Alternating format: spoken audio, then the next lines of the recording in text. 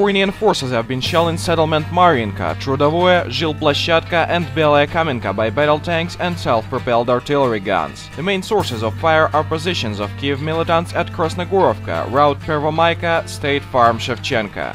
According to reports from Novorossian warriors, the situation is tense at the whole contact line with Ukrainian forces. Pro-Kiev militants have been using so-called ceasefire to examine the defense of People's Republics. 3 Novorossian warriors have been killed and 15 have been injured for the last 24 hours. Kiev's side has lost 7 militants killed, 10 injured, 1 destroyed battle tank and 3 armored personnel carriers in attempts to advance at positions of People's Republic's warriors. Route Bakhmutka, Dokuchaevsk and Shirokina are hot points of the front line too. Kiev forces have been shelling their settlements. Yesterday, around Shirokina, the sniper of pro-Kiev militants from Battalion Donbass, Pobedinsky Vladimir, called sign Krot, was killed by DPR warrior. Firefights are continuing there.